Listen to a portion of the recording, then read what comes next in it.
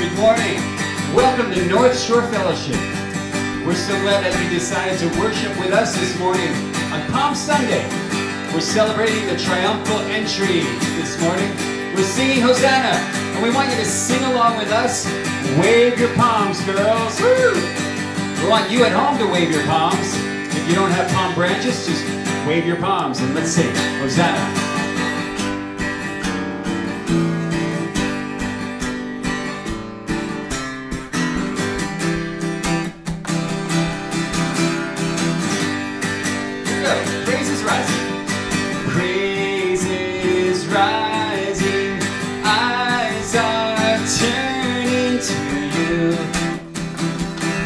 Turn to you. Hope is stirring, hearts are yearning for you. We long for you. 'Cause when we see you, we find strength to face the day. And in your presence, all our fears are washed away. Washed away. Hosanna, Hosanna. You are the God who saves us, worthy of all our praises. Hosanna, Hosanna. Come have your way among us. We welcome you here, Lord Jesus.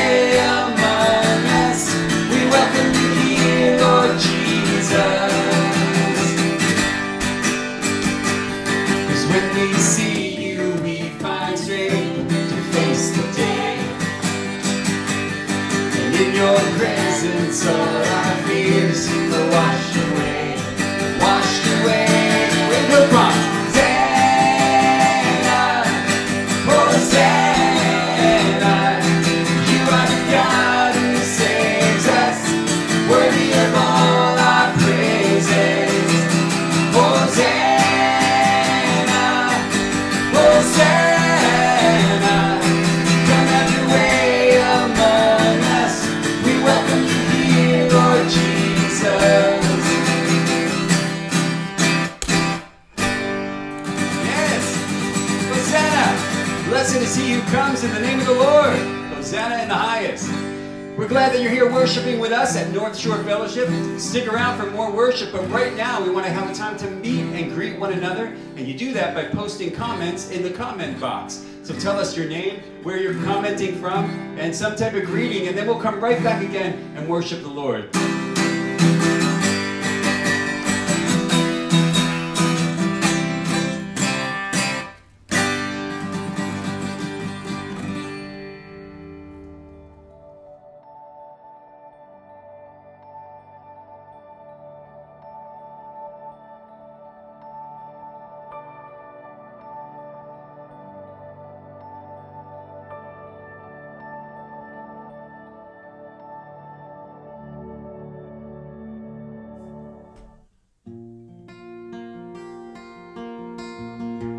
Good morning, North Shore Fellowship, and welcome back from your time of meeting and greeting, and welcome to our location here at the North Shore. And we're joined this morning by our puppies, Gibson and Martin.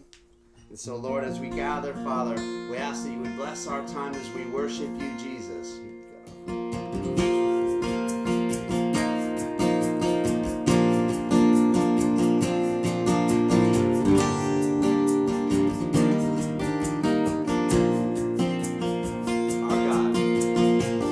Our God, a firm foundation, our rock, the only solid ground.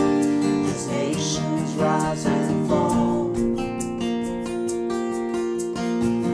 kingdoms once strong, now shaken, we trust forever in your name, the name of Jesus. We trust the name of Jesus. You are the only King forever. Almighty God, we lift you higher. You are the only King forever, forevermore. You are victorious. You are the only King forever. Almighty God, we lift you higher. You are the only King forever, forevermore. You are victorious.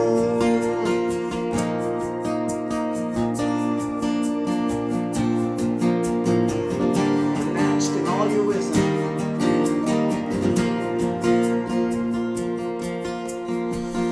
Unmatched in all your wisdom. In love and justice you will reign. And every knee will bow. We bring our expectations. Our hope is anchored in your name, the name of Jesus. Oh, we trust the name of Jesus. You are the only King forever. Almighty God, we lift you higher. You are the only King forever, forevermore. You are victorious. You are the only King forever. Almighty God, we lift you higher. You are the only King forever, forevermore. You are victorious. We lift our banner high. Sing with us. We lift our banner high. We lift the name of Jesus. From age to age you reign. Your kingdom has no end. We lift our banner high. We lift the name of Jesus. From age to age you reign. Your kingdom has no end. You are the only King forever. Almighty God, we lift you higher. You are the only King forever, forevermore. You are victorious. You are the only King forever. Almighty God, we lift you higher. You are the only King forever, forevermore. You are victorious. You are the only King forever. Almighty God, we lift you higher. You are the only King forever, forevermore. You are victorious.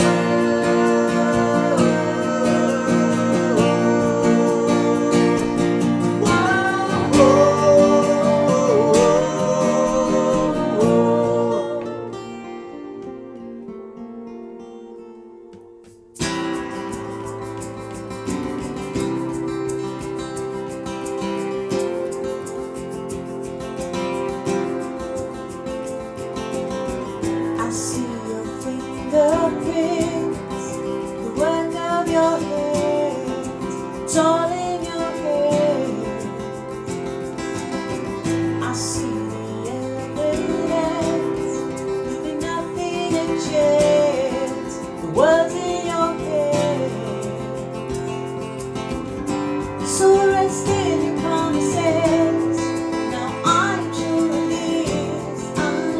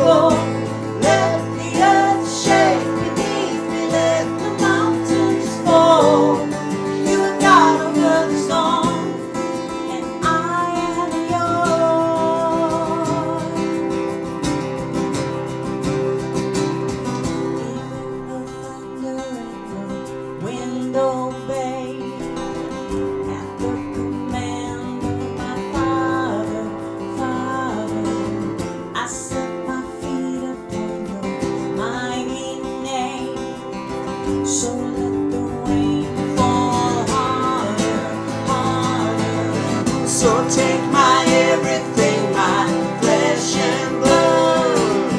I lay me down on the altar, altar.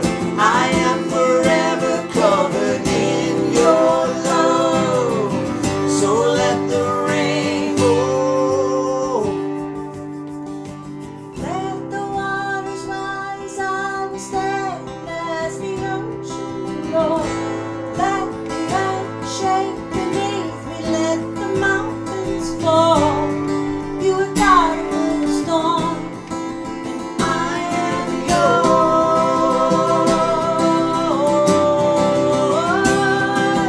Let the waters rise, I will stand as the oceans roar. Let the earth shake beneath me, let the mountains fall. You are God over the storm, and I am yours.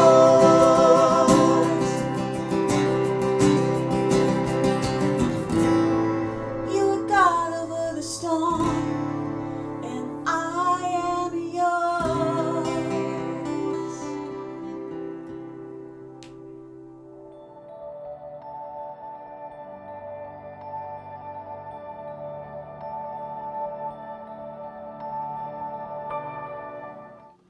Good morning.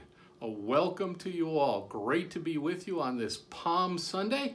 I pray that you're all healthy, well supplied, and still smiling. We are going through some very strange times. Hey, I'd like to take you through some of the things that we have going on today and through the rest of the week. Right after this service, on our Zoom calls, we're going to have a fellowship time, chance to get together with the folks you can't get out to see anymore, and also our youth group will be meeting. This is for ages 11 and up, which is basically 5th grade through 8th grade. Want to remind you about our Wednesday Worship and the Word on Facebook Live at 7 p.m. This week we're going to feature a live Passover Seder. Pastor Raphael and Allie will gather us all around their table, and it's pretty nice we're doing it this way because I don't think we'd all fit otherwise. We will send out an email and a post on how you can prepare so you'll have what you need to participate along. Please, though, if you don't want to do that, you're more than welcome just to tune in and watch. Hey, we want to remind you that this is a great opportunity to invite your Jewish friends. The Seder is going to conclude with the celebration of the Lord's Supper, which we typically would have had on this Sunday, but obviously the schedule has changed a bit. Our small groups are still meeting, or at least some of them. The men's group is going to meet every Thursday at 7:30 p.m. on Zoom. And also having a Zoom call on Thursday is our marriage group. Now they're meeting this Thursday, and then they're going to meet every other Thursday after that. Well, with this being Holy Week, on Friday we will have a Good Friday service. It's going to be on Facebook Live at 7 p.m. And then on Sunday, Easter Resurrection Sunday. We're going to begin with our kids' church at 9:30 in the morning on their Zoom call. We'll have our pre-service prayer at 10 a.m. on Zoom, of course. Then we'll have our Easter Resurrection Sunday service, Facebook Live at 10:30 a.m. Hey, if you're not getting these links or you need some help with them in any way, you have a prayer request, we're going to put up an email address for you right now. This is the one that you need to write down, and that's melissa@northshorenj.org. Melissa's done a terrific job during this time of separation to keep everybody informed and keep all the information going out. So if you need anything at all, you need the Zoom links or you want to get on the email list, just write to her and she'll take care of it for you. So listen, stay home as much as you possibly can. Be safe always. And above all else, do not be alone. Well, now I'd like to pray for our offering. As always, we encourage you to remain faithful in your tithes and offerings during this time. We believe that God will honor our faithfulness and continue to sustain us as a church, as families, and as individuals as we continue to trust Him with our time, our health, and our finances. Join me in prayer. Dear Heavenly Father, Lord, we come before you and we do say thank you. Even in these interesting times, even in the midst of trials, we thank you for the blessings that you have given and the promises that we have for the future. Father, we give you this offering and we ask that you would use it as you see fit. We ask that you would multiply it. We ask that you would apply it to your kingdom here on this earth and allow us to participate. give us this opportunity to give just a little bit of what you've given to us back to you. So Father, we thank you, we praise you, and we love you. It's in Jesus' name that we pray. Amen.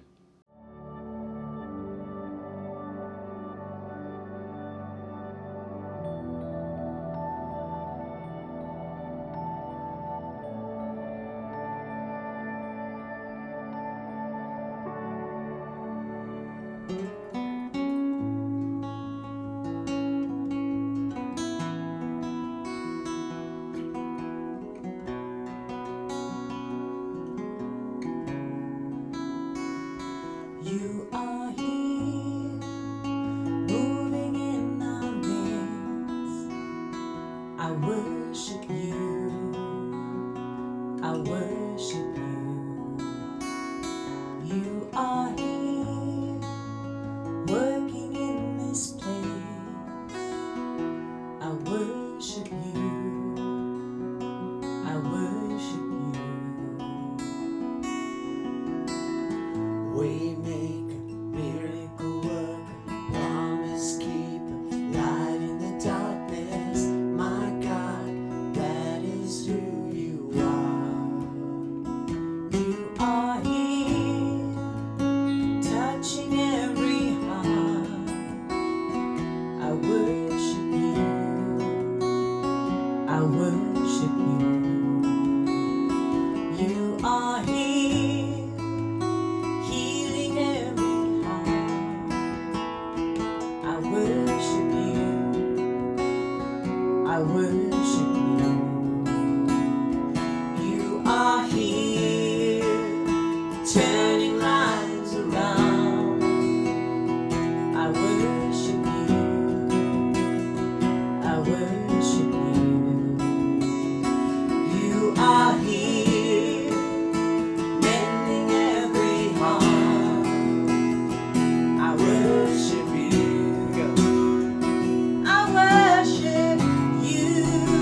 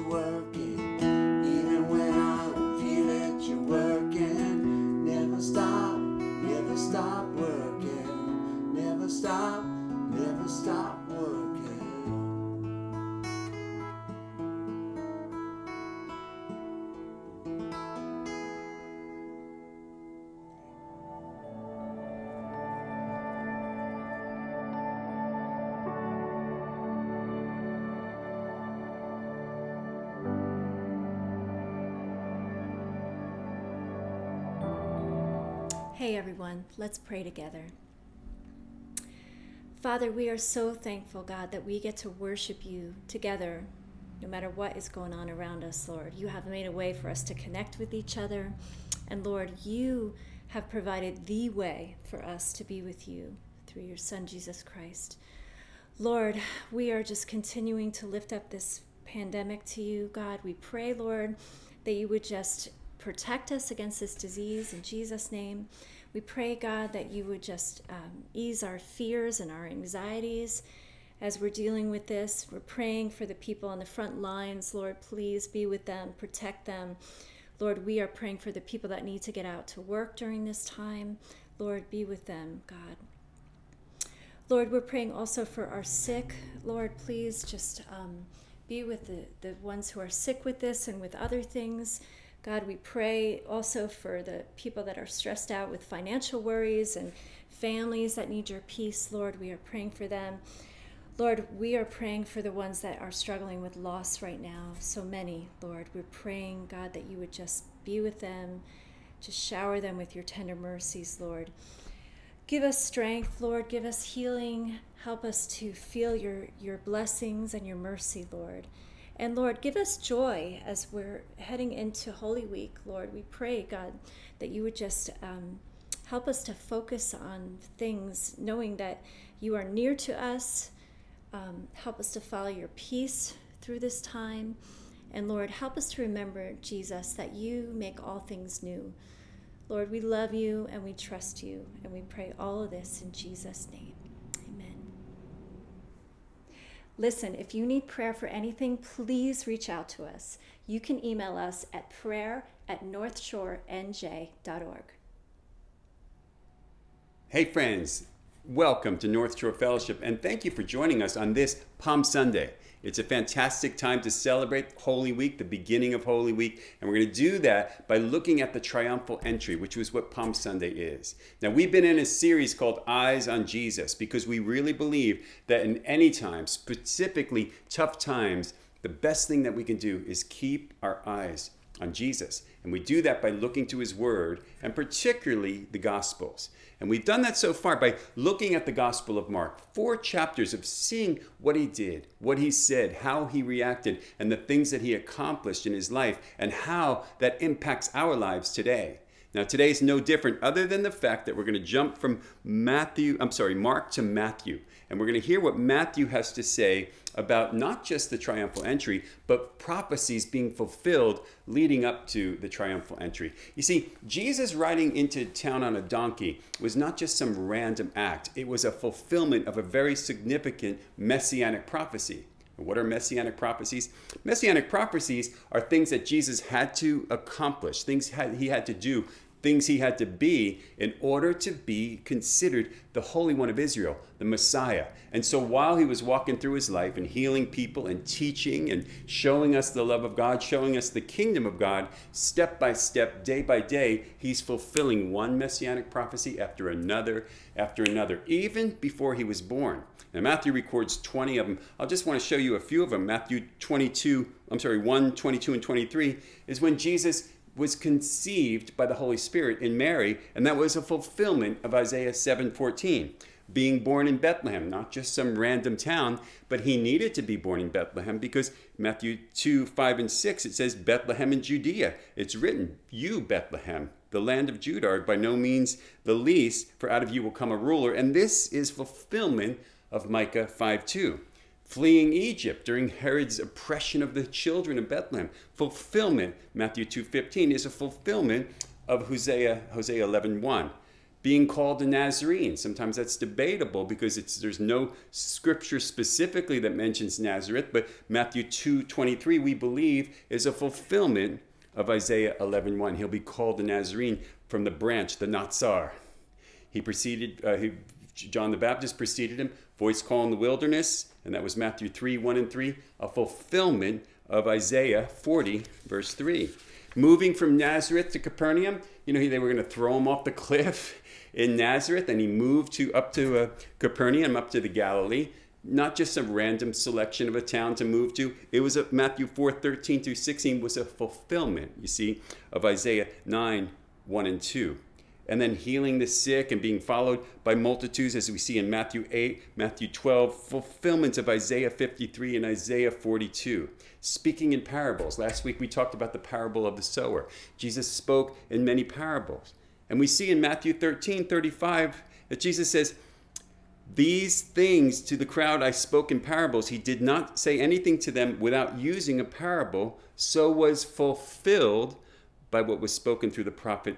And this is a psalmist. Psalm 78 verse 2 says, I will open my mouth in parables and all other things hidden since the creation of the world. Now, why am I telling you all this? I'm telling you all this because what we're about to look at is yet another fulfillment of a messianic prophecy. Another thing that verifies and proves that Jesus truly is and was the Messiah. Now, Jesus knew all these prophecies extremely well.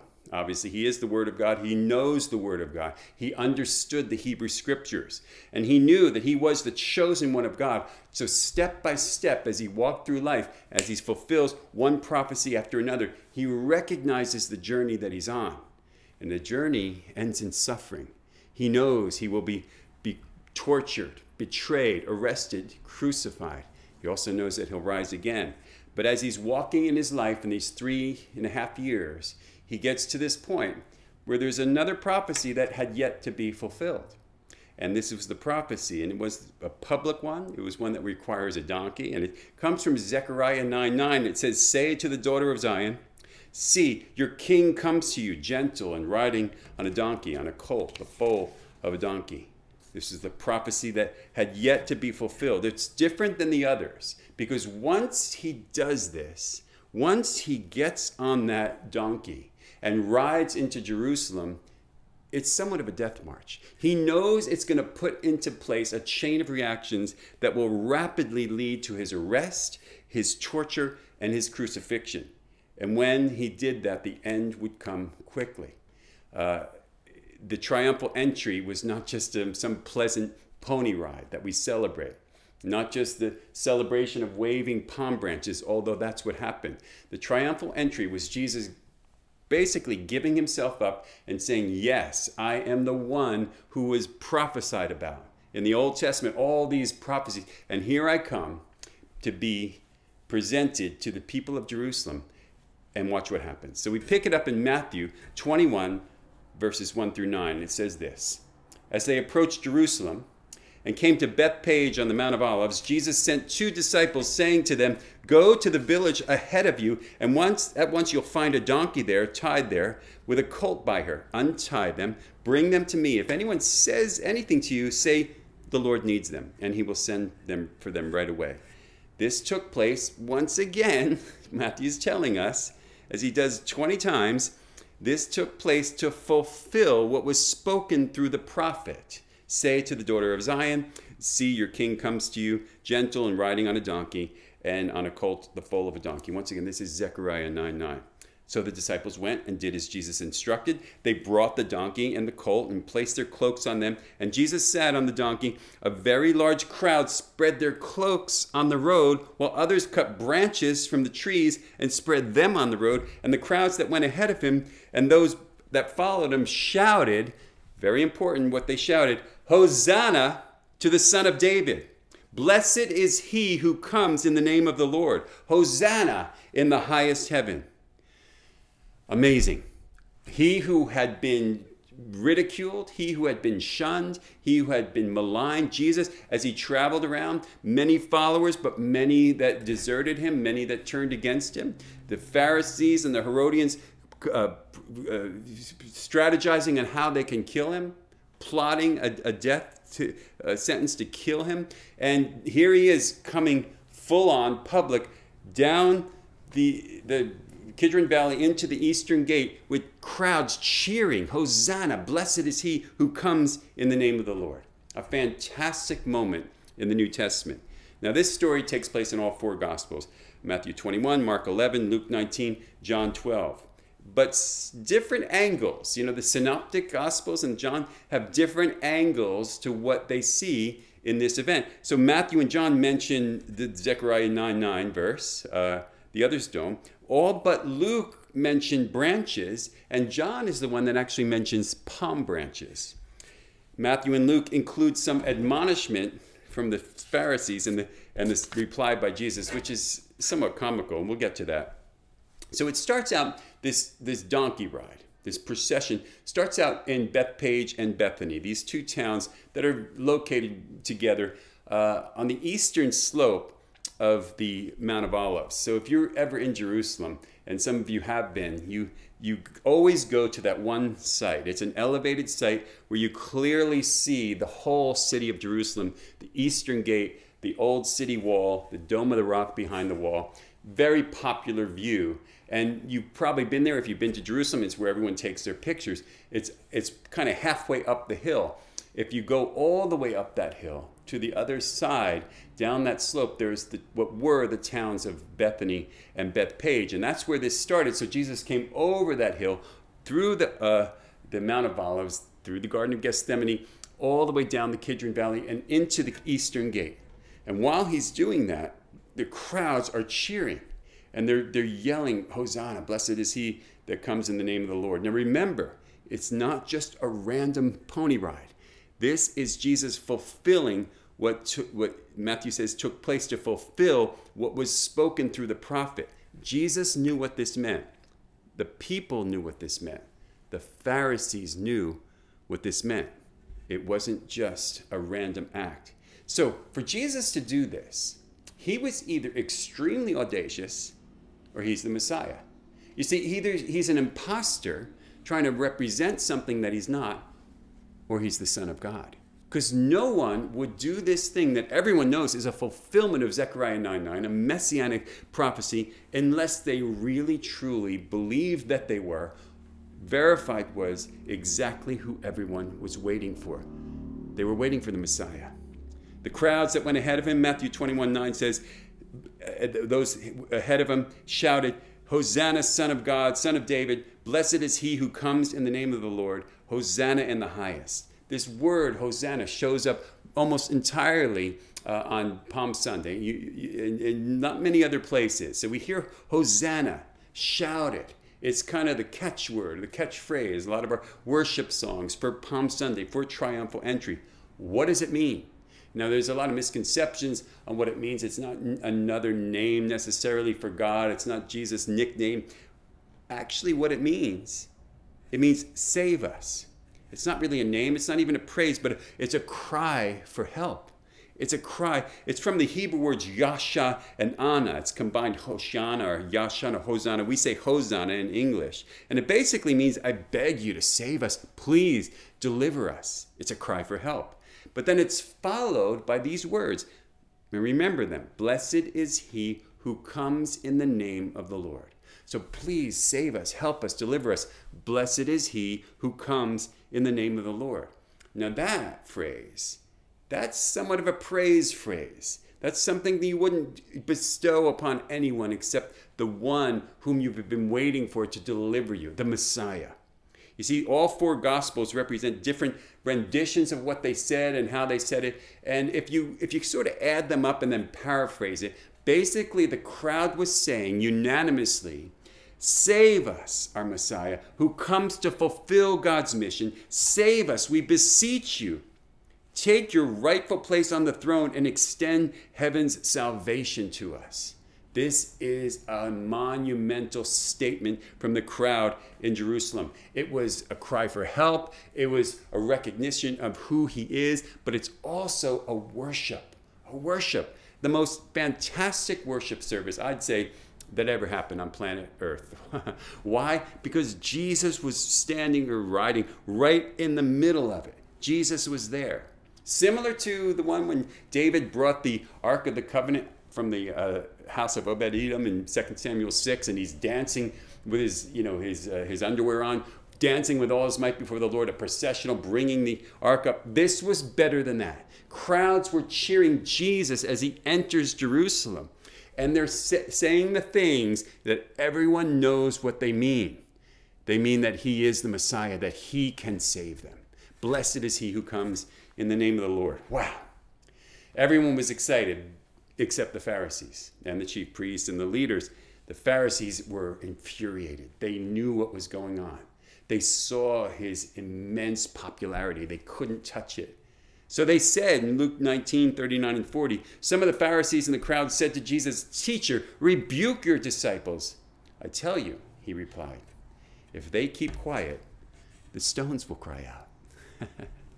If they keep quiet, the stones will cry out. So once again, he's demonstrating his authority over them, his authority over the natural world. He's already showed that he has authority over wind and waves. He has authority over gravity and flotation, sickness, disease, mortality, life and death. He has authority. He could have commanded the stones to cry out if he kept those crowds silent. And sometimes I kind of wish he did.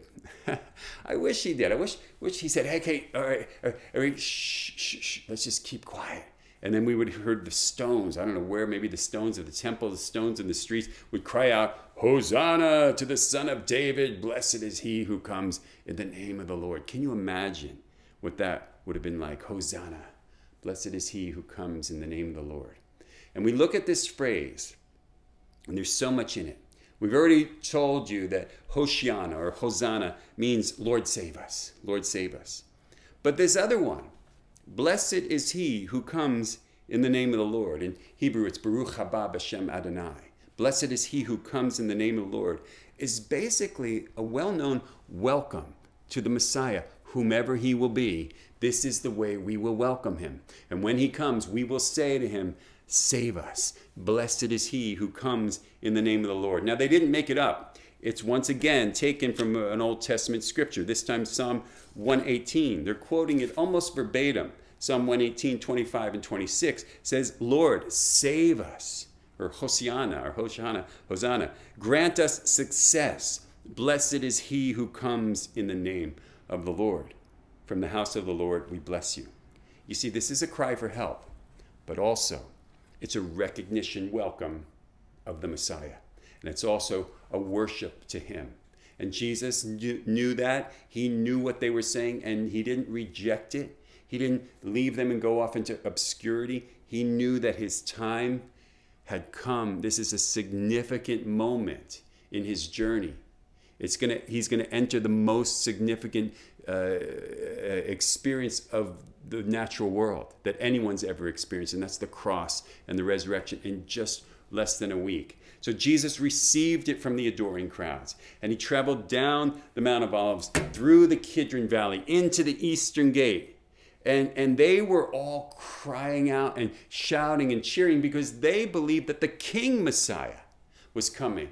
See, their version of Messiah wasn't someone that would die on a cross and save their sins and go off and come back thousands of years later. They thought there was going to be someone that was going to come and kick out the Roman Empire, reestablish the throne of David, and make Israel the most powerful nation in the world. That's who they thought Jesus may be. Now, they were later disappointed by that. So while they're cheering and they're screaming out and crying out and praising him, there's others inside Jerusalem that are rejecting him. The chief priests, the Sanhedrin, the Sadducees, the Herodians, the Pharisees are rejecting him. Instead of Jesus getting mad at them for rejecting him, something happens, and he shows his heart in a way that's very tender. And it happens in his lament over Jerusalem. I imagine he went to a solitary place, realizing that he's been rejected by the very ones that needed to accept him. And here's what he says. This is a lament. This is a warning. And this is a prophecy in Matthew 22, 37 through 39. "Jerusalem, Jerusalem, you who kill the prophets and stone those sent to you. How often I've longed to gather your children together as a hen gathers her chicks under her wings, and you were not willing. Look, your house is left to you desolate." And then listen to what he says. "For I tell you, you will not see me again until you say, 'Blessed is he who comes in the name of the Lord.'" Blessed is he who comes in the name of the Lord. You will not see me again until you say, "Baruch haba b'shem Adonai." See, Jesus was once again predicting that he will return. And when he does, he expects to hear from all the world, particularly in Jerusalem, Baruch haba b'shem Adonai, blessed is he who comes in the name of the Lord. And that will be the day that every knee will bow and every tongue will confess that Jesus Christ is Lord. It's when he returns. This week I've gotten a lot of calls and texts and emails and conversations. People asking me, Raphael, do you think this is the end? Does this mark the very end of times? And I'm not talking about, people that are just obsessed with it and are always crazy about it. I'm talking about people I would not have expected to ask me that question. And my answer usually is the same. And I usually say, well, Matthew 24:36 says, no man knows the day or the hour. However, I want to tell you, there will be a time when Jesus comes back. And I believe we're closer to that day than we ever were in history. I believe that the earth is bringing forth birth pangs, and there are signs in the earth and the heavens and things that are showing us that the time is approaching. And I believe that he will come back someday and take us with him. And when that day comes, we'll leave our mortal bodies and we'll be like him. We will be like him. And Paul says, now we only see in part, we understand in part, but then we'll know, as he knows, face to face. And I believe that when we know things clearly, when we see things as the way they're supposed to be and the way the truth has been revealed to us, we're going to see things that are going to blow us away. And one of the things that we're going to see is the progression that was leading up to those last days. And we'll probably look at each other and say, we should have known. We should have known. We should have seen it coming. The rise of godlessness, the increase of knowledge, things having to do with Israel, wickedness, selfishness, natural disasters, pestilence, disease, ISIS, the coronavirus. We should have seen it coming. You see, I believe that Jesus is going to come back, and we're closer than we ever were before. Will it be today? I don't know. Will it be next week, next year, next decade? I don't know. But I do know that it'll surprise us all when he comes. It's not our job to wonder and ponder and try to figure it out and do math with Bible verses. Our job is to occupy until he comes. What does that mean? Is do the things he's told us to do. Go and preach the gospel. Make disciples of every nation. That's what we are to be about. That's what we are to be about. Lastly, I just want to say this. I think about the donkey in this story. The donkey, sometimes overlooked. Sometimes he's sort of like a sideline in the triumphal entry. We forget about the donkey, but he probably is, or she, the most significant donkey that's ever lived. Most important donkey, doing the most important thing that he was created for. And all he did was lift up Jesus and carry Jesus to a place where people could experience him. He brought Jesus to a place where people could cry out, Hosanna, Hosanna. They could cry out, blessed is he who comes in the name of the Lord. I want to tell you something. That's our job as well. In these days, our first and foremost job is to bring Jesus to people that desperately need him. They desperately need to cry out for help, and they desperately need to get to a place where they can worship him with all that is within us, within them. Jesus promises this in John 12:32. If I be lifted up on the earth, I'll draw all people unto myself. People are desperate for Jesus. They need hope. They need comfort. They need assurance. They need healing. They need salvation that can only come from Jesus. People need Jesus in their life, whether they admit it or not, whether they know it or not. But you and I are given a job, and our job is to bring Jesus to them, just like the donkey brought Jesus to the people of Jerusalem. And that's what we're to do as individuals. That's what I want to do as a church. I want to be a church that brings Jesus to people that desperately needs them. And what does that look like in your life? What does that look like in your job? What does that look like in these times? In your family, in your neighborhood, in your community, in your sphere of influence.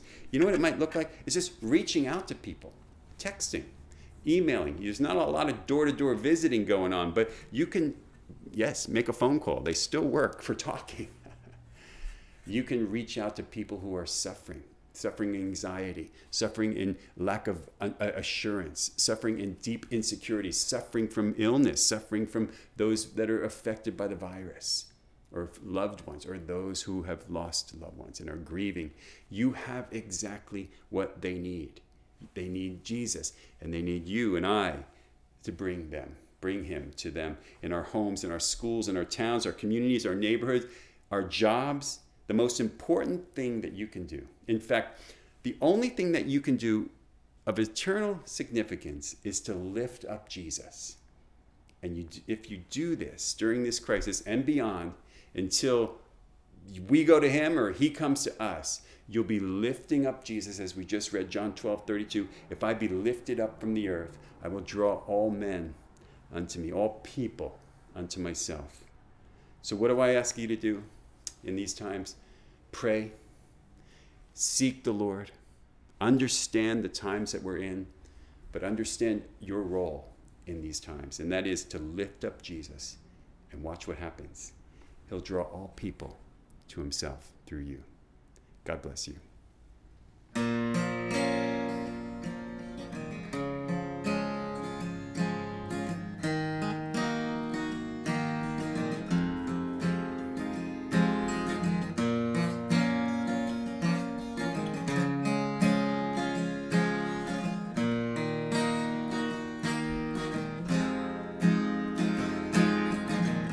I see the King of Glory coming on the